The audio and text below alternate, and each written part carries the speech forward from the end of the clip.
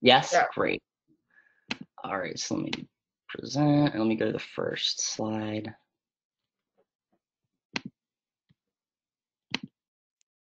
All right, so thank you all for being here. So I'm really excited to have this discussion about financial abuse. I've I structured this training to be pretty like kind of casting a wide net of really just bringing everyone up to speed and up to date with like what we're talking about when we think about financial abuse, what forms it can take, what different people are at possible risk for it. Also, how the current situation of the world with COVID has impacted financial abuse and what folks are seeing. And then the ending of the presentation is really like how we can help and how we can kind of structure a safe environment for folks who are possibly going through financial abuse. And then also what it looks like to have a healthy financial relationship and what that looks like in a partnership. Um, so at any point throughout the presentation, please ask questions. But again, like this is really kind of just like casting a wide net, really explaining like what we're talking about when we think about financial abuse and how widespread and varied this form of abuse can really be. Um, so just to get started, the objective of this presentation is to understand financial abuse, how different communities and marginalized groups can be affected by financial abuse. And we also want to create a greater capacity to understanding and noticing potential systems of power that can then lead to financial abuse. So really thinking about the structures in place in society that can like lead someone to be trapped in a situation where they're being financially abused, and then other abuses that can come along with that situation. So just to kind of start off, when we think about abuse and abusers, there's a lot of large assumptions that are made where usually we think of a perpetrator as a male identifying or masculine presenting person.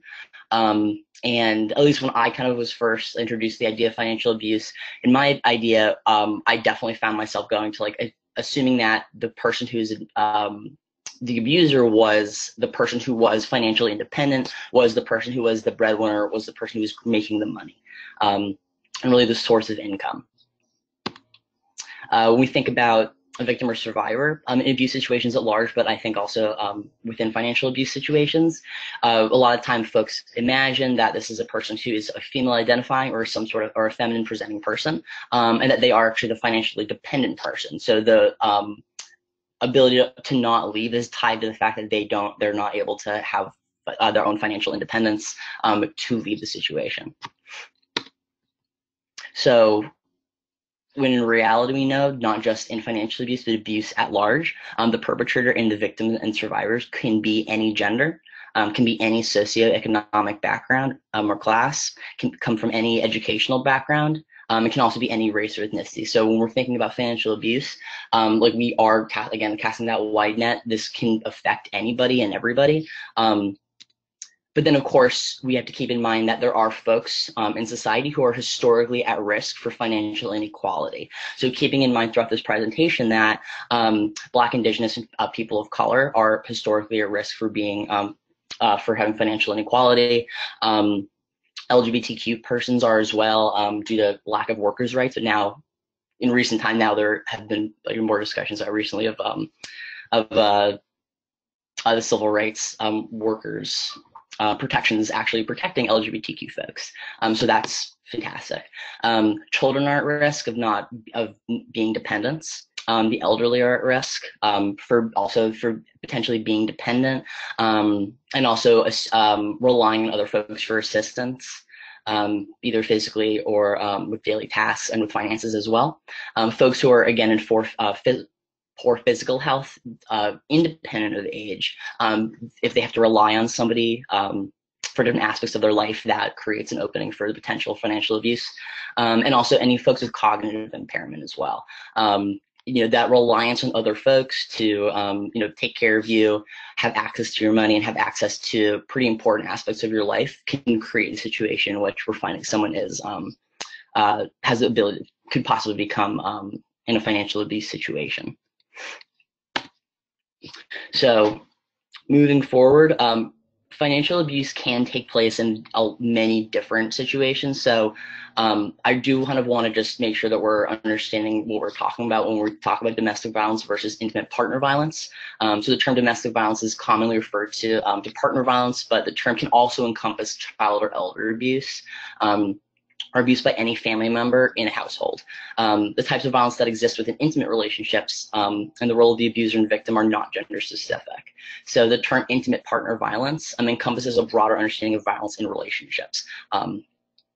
And so the concept of intimate partner violence acknowledges that abuse can exist in any type of personal, intimate relationship, regardless of sexual orientation, marital status, or gender. And you'll see that throughout this presentation, I do use the term domestic violence and I use intimate partner violence, but I just wanted to make sure that we're laying the ground of understanding that there are the distinct differences when we do use these words. So intimate partner violence, again, refers to behavior within an intimate relationship that causes physical, psychological, or any sexual harm to those in the relationship. And this can include acts of physical violence such as slapping, hitting, kicking, and beating, sexual violence including forced sexual intercourse and rape, and other forms of sexual coercion, which is all rape. Emotional or psychological abuse, such as insults, belittling, constant humiliation, intimidation, destroying things, threats of harm, threats to take away children or pets, controlling behaviors such as isolating a person from family and friends, monitoring their movements, and restricting access to financial resources, employment, or education or medical care as well. So IPV alone affects more than 12 million persons per year. In the United States, over half of trans folks have experienced some form of intimate partner violence, including acts of coercive control and physical harm. More than 1 in 3 women and more than 1 in 4 men have experienced rape, physical violence, and or stalking by an intimate partner in their lifetime. Nearly half of women and men have experienced psychological aggression by an intimate partner of their lifetime. So this is really speaking to the fact of how widespread intimate partner violence is in the United States. There are many types of financial abuse and all have the same goal, is power and control over the victims. And this also, a quote, can really kind of be spread through abuse in general. Like there are many different types of financial abuse and abuse at large, but all of the same goal is like that power and that control over the victims. So financial abuse is a common and powerful tactic used by abusers to control and isolate victims by preventing access to money or financial resources at large. So it can have long-term and devastating consequences that might include controlling how money is spent. They might withhold money or give an allowance to folks. They might not allow partners to work or earn their own money. This might include stealing a partner's identity, money, credit, or property. They also might withhold basic living resources such as medication or food.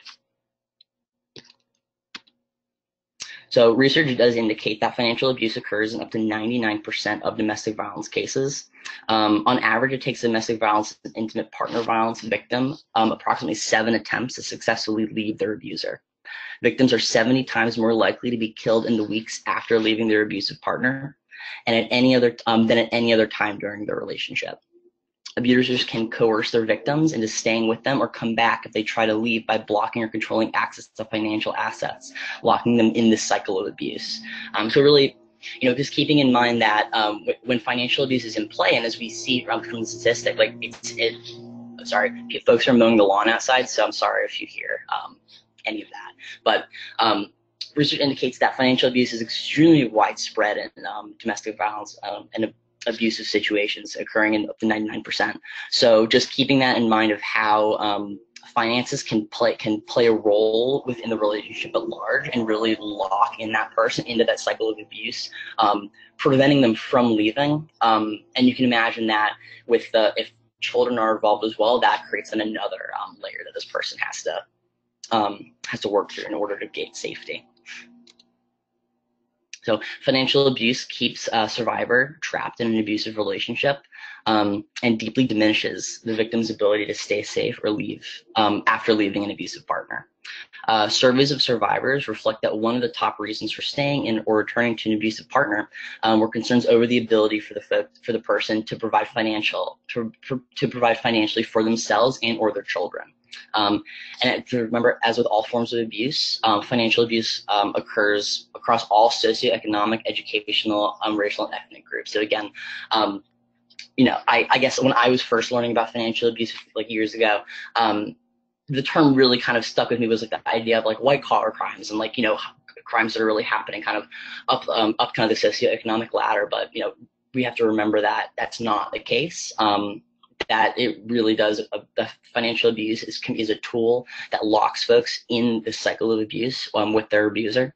And it has, devastating effects, as we can all know. That just having any financial instability is already a huge stress around folks, let alone someone trying to navigate an abusive relationship or situation, let alone whether they also then have children they should be worried about. So lacking financial knowledge or resources is the #1 indicator of whether a domestic violence victim will stay, leave, or return to an abusive relationship. This is from Purple Purse, which is an all-state foundation that has a lot of resources and there's a lot of research about financial abuse and abusive situations. So other ways that financial abuse can affect people is financial abuse can look like someone trying to control the use or access of money that somebody else has earned or saved, using assets for personal benefits without asking, taking money or using credit cards without permission, claiming to make payments or pay bills in the partner's name but not actually following through with that, borrowing money and making charges without repaying it, feeling entitled to a partner's money or assets in general, demanding that the partner turn over paychecks, passwords, and credit cards. Can also interfere with jobs, so criticizing or minimizing a partner's job or career choice, pressuring partner to quit their job, sometimes using children as an excuse, saying that they have to take care or have to spend more time with their children, or that the partner themselves cannot handle taking care of the children and needs more help. Abuse can involve telling a partner where you can and cannot work, sabotaging work and work-related responsibilities and experiences, or harassing partner at work by calling, texting, or stopping by frequently, or preventing a partner from actually leaving for work by hiding keys or unhooking a car battery. I was reading a article recently that had to do with how financial abuse has kicked up, which we'll speak about a little bit later, during the COVID pandemic. And person was saying, and the individual who's in an abusive situation was explaining that her abuser was using COVID and the pandemic as a reason for this person to not leave. So saying that if she did leave that, because of the pandemic, and using that as a reasoning, that he would lock her out, he would kick her out, he would do so, kind of utilizing her need to go to a job to get money and make money for herself, balancing that with this extreme worry of the fact that we're in a pandemic situation, and that leaving is going outside and leaving is dangerous and is exposing to the virus. Taking that hand in hand with the fact that staying in this abusive situation is also extremely, extremely dangerous. And her not being able to balance that. So other ways financial abuse can look is controlling of shared assets. So the abusive partner criticizing financial decisions that are made, reducing the partner's freedom to plan or budget, making large financial decisions without input, refusing to collaborate on finances at all, hiding or taking funds and putting them into a private account, insisting that a partner shares income but then refusing to share their own, refusing to work or contribute to the family income, controlling the purse strings, or establishing unrealistic limits or allowances. And these lists of reasons are really just to kind of explain and hopefully show how widespread and how many different modes and ways there are for somebody to be financially abused and find themselves in a financially abusive situation. And also how difficult it would be to get out. If you have somebody who has access to your money and the money you're making in your bank accounts, who's making these large financial decisions without telling you at all, and then is reflecting back on your credit. And potentially this person is then taking on a huge amount of debt. It's a extremely really. I mean, I feel like I can't explain it enough. It's a horrible situation to be in. To be in debt, let alone if it's being caused by somebody who's potentially threatening your life and abusing you in different ways. So just more reasons. I can go through them kind of quickly because there has been quite a few lists.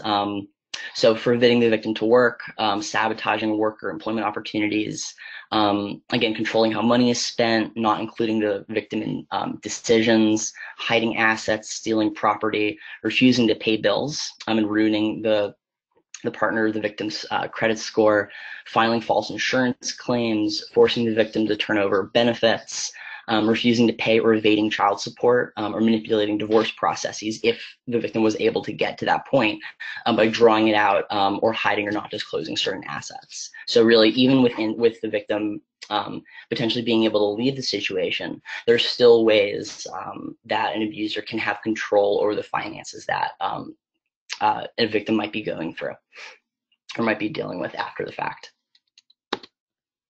So methods and modes of financial abuse. Sorry, those were really the methods and modes of financial abuse and all the different ways in which someone can be affected. So the direct impacts of financial abuse in the short term, financial abuse leaves victims extremely vulnerable to physical abuse and violence. With limited or no access to money or credit cards or any financial assets, it's very difficult for victims of financial abuse to do any type of safety planning. If they don't have access to and then kind of thinking about with COVID being layered on this, without having access to leave to go speak to a shelter or speak to somebody in a victim center like CVSS, not being able to call due to COVID if there's a decreased staff, or also if you're trapped inside your living situation with somebody, not being able to have the freedom to have space to make any phone calls. Maybe then, if you're having limited money or access to financial assets, not even having the ability to have a personal phone to use to call to see if you can start safety planning, not being able to contact your friends for a variety of reasons during COVID, to not being able to safety plan. So, for instance, if an abuser is particularly violent and the victim needs to leave in order to stay safe, this is difficult to do without money or credit card. And if they need to leave the relationship permanently, it's challenging to find safe and affordable housing. They also struggle to provide basic needs like food, clothing, and transportation.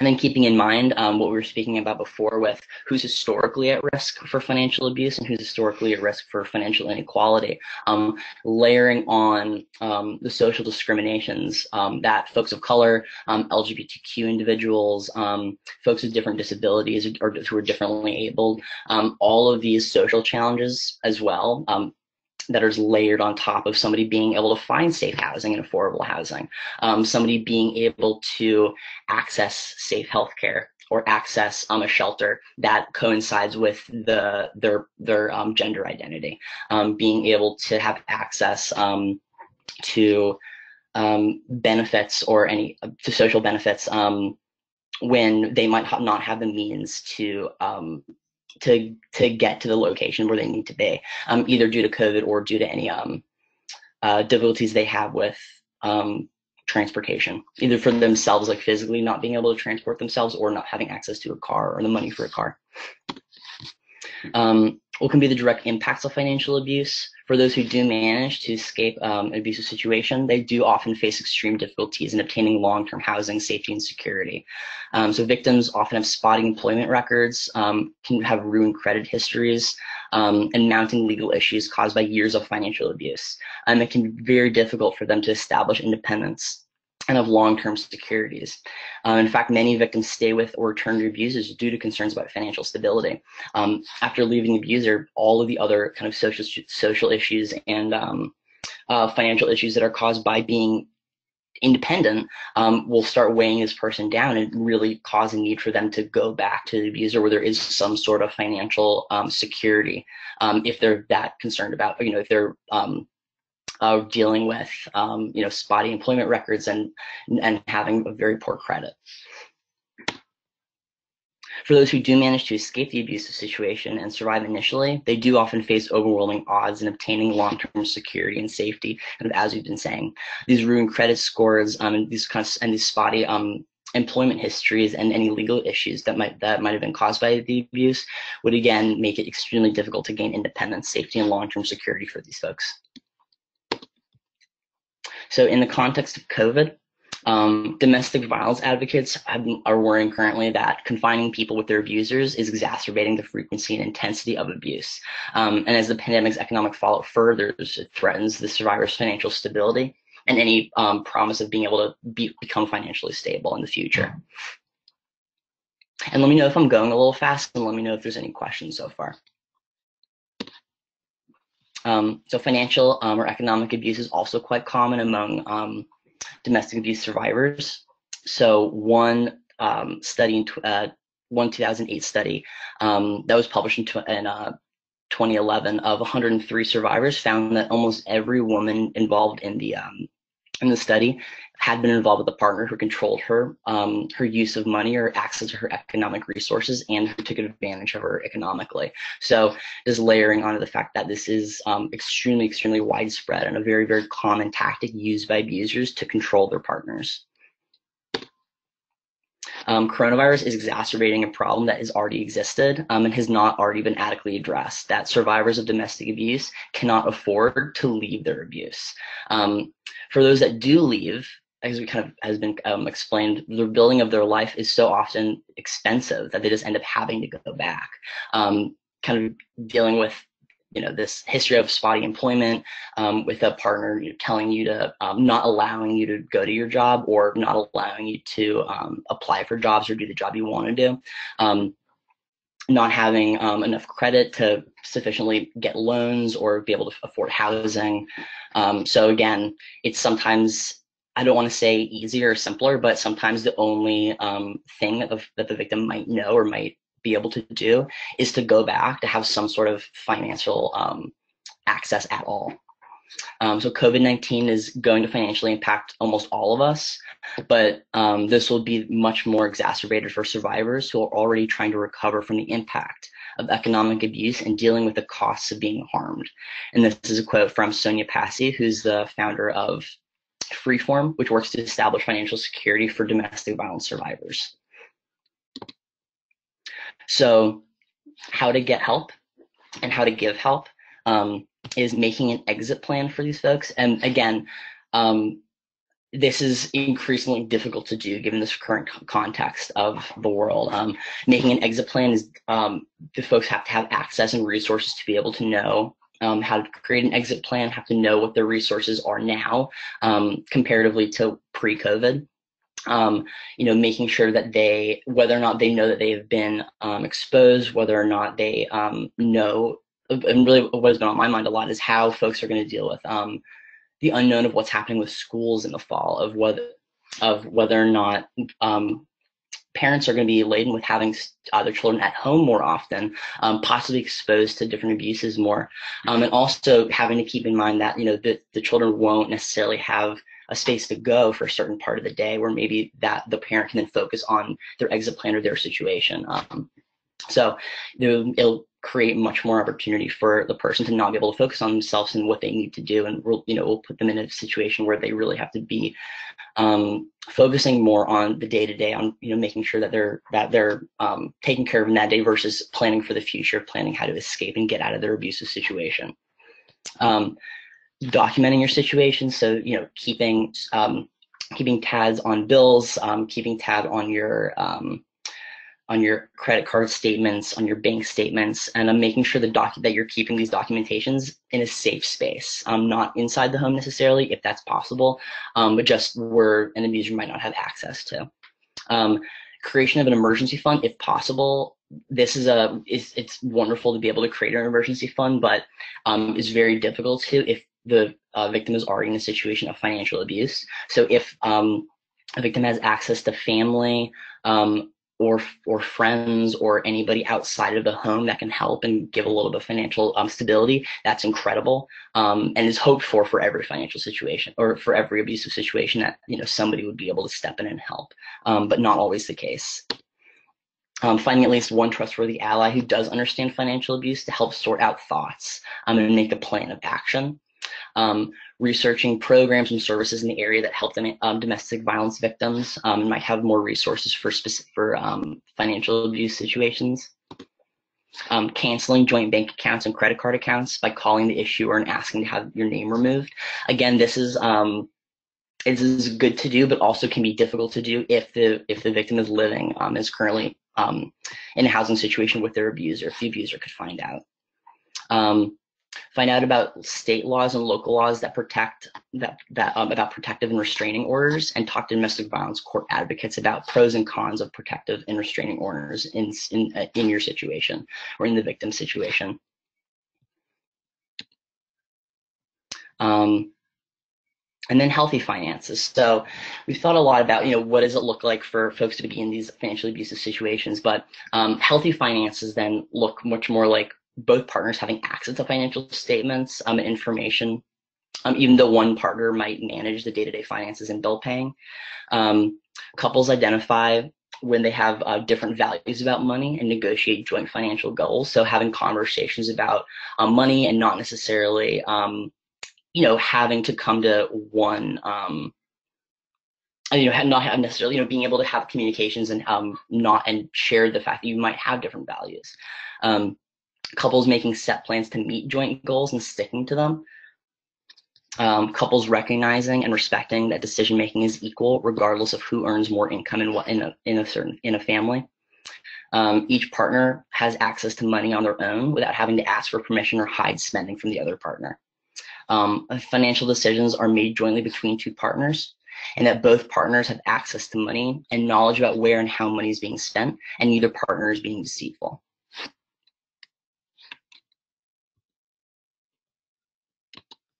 Okay, so that was it. And let me know if there's any questions. I kind of got through that much quicker than I thought. I thought there'd be a few more questions being asked, but if you have any questions right now, or any points of discussion, I'd love to have it. And that's it. Yeah, I'm just thinking about this, Beckett. So since we're a small group, I'm going to just kind of put this out there. I'm just thinking about traditional sex roles and how much they play into this. And having been, married in the early 80s, where my vows said to obey, and the financial structure that was set up with that at that time, which was normal for my peer group, right? Everybody was getting married. My paycheck got handed over. I got like a $20 a week allowance. Didn't know what was in the, and how much that still, I think that the younger generations have a different concept going in of how they're going to handle it. But that's how we went into it. It was like, you hand it over, and he made all the decisions and paid all the bills, and I didn't even know. I didn't have access to anything. So it's just really interesting to going through that. At that point, you wouldn't think of it as abuse, but looking back and looking at how I've managed relationships after that quite differently, how generations have kind of lived under that kind of financial oppression, really. Yeah, absolutely. And then also, and that's kind of where it becomes difficult, is that there can be situations where that's an agreement that's made within the relationship, where it's an agreed upon decision.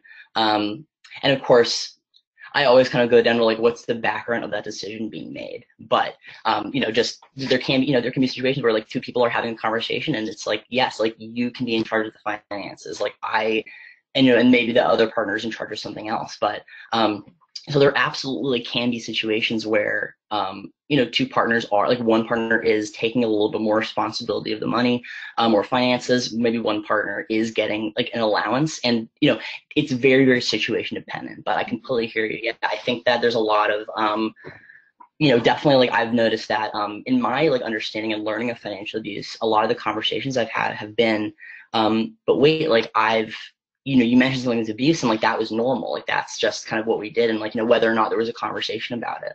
Um, and so I think that what you're bringing up, Cheryl, is exactly the conversation to be having. Is just that, yeah, there is this shift of responsibility and folks having control of their own allowances and then the question being like, well, what happens when there is a partnership that is respected, but there is this kind of like power dynamic between somebody having more access to money and somebody having less access, and just how does that play a role?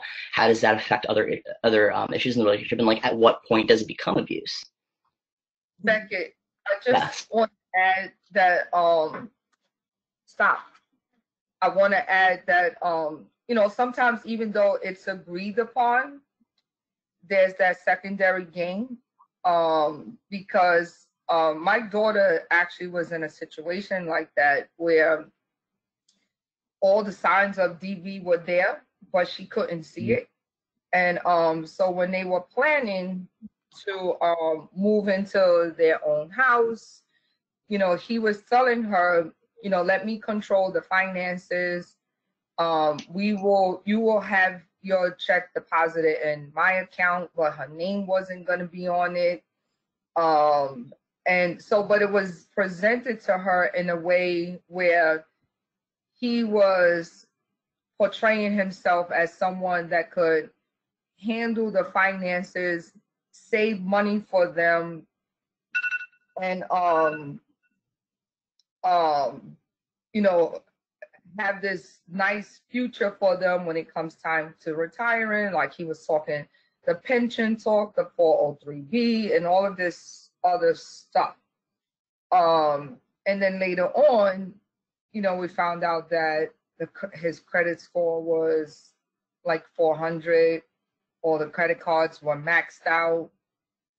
But on the surface, it sounded good and it looked good, and it had had captured her ears, and she was just like all gun ho.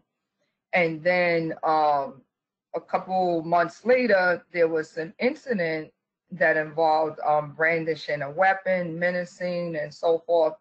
And so, earlier on when we was like, I could see it, and my husband is a police officer, and he could see it, and we was talking to her, but she didn't see it. She saw it as kind of like what you said, as we're entering into an agreement, but it wasn't really an agreement. It was another means of controlling not just the environment and her, but her finances too.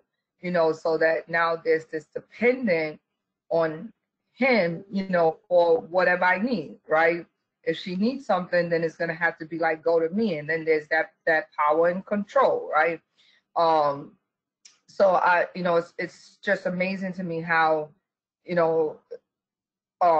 abuser or an aggressor will present it, as let's agree and give you all the reasons why, and make it look and sound really good.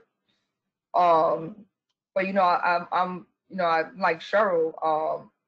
I actually got married in 1990. I've been married 30 years now. And back then, my mom used to say, he wear the pants, he wear the pants, he wear the pants. Like, you have the skirt, he wear the pants, and so that was like drilled in my head. And so, in early on in the marriage, like I kind of felt like, okay, that's all your responsibility. Like, didn't really see it as a power and control dynamic, but more so, this is the norm. This is what we're supposed to be doing. So it's just interesting how times have evolved, and how, some people have taken that out of the perspective from back then, and will still try to hold to some of those values, but really not for the right reason, you know. So it's really interesting. But with financial abuse, do you find that you see it more with elders, or is it just cross, or everybody? Like, because when I think of financial abuse, usually the elders come to mind, where people are trying to manage their social security check or their disability or their retirement or their pension or, you know, whatever it is that their income that they're receiving, that people try to take advantage of that. Like, I never really looked at it, financial abuse, you know, outside of domestic violence. Like, I know it exists in domestic violence, but I didn't look at it from any other lens, like where it could be happening, you know. And now I'm hearing you, and it's like, you know, another light bulb kind of go off. Like, you know, don't put this in a box of two categories, right? DV and elder, but that it actually exists and could happen to anybody. You know, it's very interesting. I wish more people was on here. This is really interesting. Thank you, and thank you for sharing your story, Pat. I appreciate it. Yeah, no, everything you're saying, I absolutely hear you. When I was doing research for this, because from my background, I stepped into like being learning about financial abuse like from that intimate partner violence lens. That was my first, not my first, but that was when I really kind of started learning and kind of understanding the different forms of abuse and how power and control can affect relationships. It really was from the intimate partner violence lens of, power and control of, what does it mean where somebody pays for your meal and then expects, and then how do you expect something from you? Which is a whole other, conversation. And I had trouble with this presentation, honestly, trying to find the lens, because exactly, I was finding a lot of conversations like about financial abuse, focusing on elder abuse and focusing on where it's rampant and absolutely like elders are at a huge risk and are financially abused at an extremely high rate. And then with this, I was trying to like show the multiple lenses, and hopefully with this list, like trying to show like I was using the term partner quite a bit, and actually now like reflecting, I'm like maybe that could have, because really a lot of the aspects on the list could also be parent to child, could be honestly child to an elder parent, could be caregiver to an elder, could be a lot of different situations. So thank you. That's highlighting for me like the language that I use. I'm actually like this could have been, I could have used, I could have expanded the language a little bit more, but you did an excellent job, Beckett. Thank you. Yeah, and thank you. And what did you say? Eye opener for me. I'm glad. Yeah, and I do also I think like having the conversation about how it's shifted and how it's changed and like what you're highlighting, I think like it sounds so good. Like in a partnership, be like, yes, like you control, like if you handle that, I'll handle this. But it really does, especially with finances, it just opens up like such a huge lane like for the potential of different forms of abuse and different really like withholding of access to needs and to resource, and that like is really what I see is like one of the one of the things that I want to do at my staff meetings, Cheryl, I'm switching it up. One of the things that I want to do is have different staff within family services do a presentation, because what I found was that the staff, for example, I have 2 new staff that don't know about Cheryl's program, who's right down the block from us. Yeah. That to utilize that time to educate the staff on the resources that we have available within family services.